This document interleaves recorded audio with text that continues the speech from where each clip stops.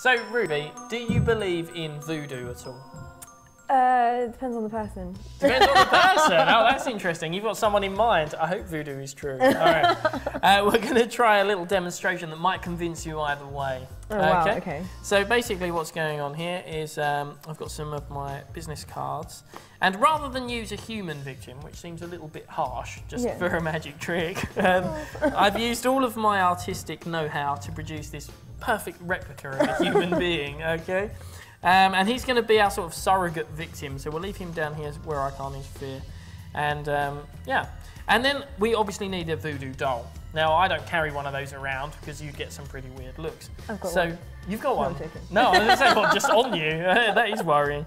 No less worrying, really, is the photos that I have of a voodoo doll. These are just, they don't get me so many weird looks, but they're portable, so it's good. And you can see on each picture is a different sort of, the penis in a different place. So it's the stomach and the arm and the chest. Some of them are quite serious and some of them are more kind of glancing blows, but you get the idea that they're all kind of different. So we're going to leave those there. And now we come to the fun part. You need to think of someone who you wouldn't mind directing a little bit of bad mojo towards, okay? Just their first name. There's loads. Oh, you're like, it's not difficult thinking of someone, it's choosing who deserves it the most. All right. All right, well, I want you to think of that person's first name and then just write it on that little scrap of paper there. I've got a pen, so you can write it down. I can see it, it's not that sort of trick, so you can just write it out. This just means that I make sure I get the spelling right as well.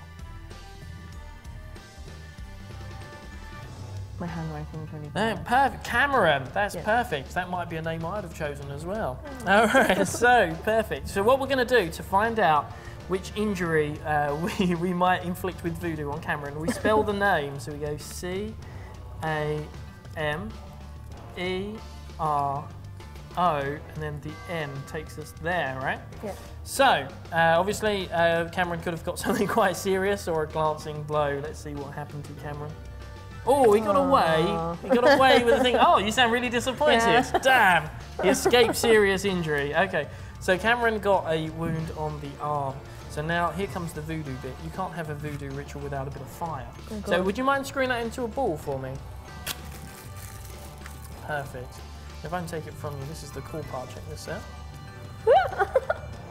Now that means that the voodoo should have worked. Because if you remember, we had a little human surrogate victim. If you turn it over, a drum roll, let's see what happened to our Cameron. There you go, an injury in the exact same place, in the arm. So do you believe in voodoo now? I need to make a phone call. You know, we need to do this again for real.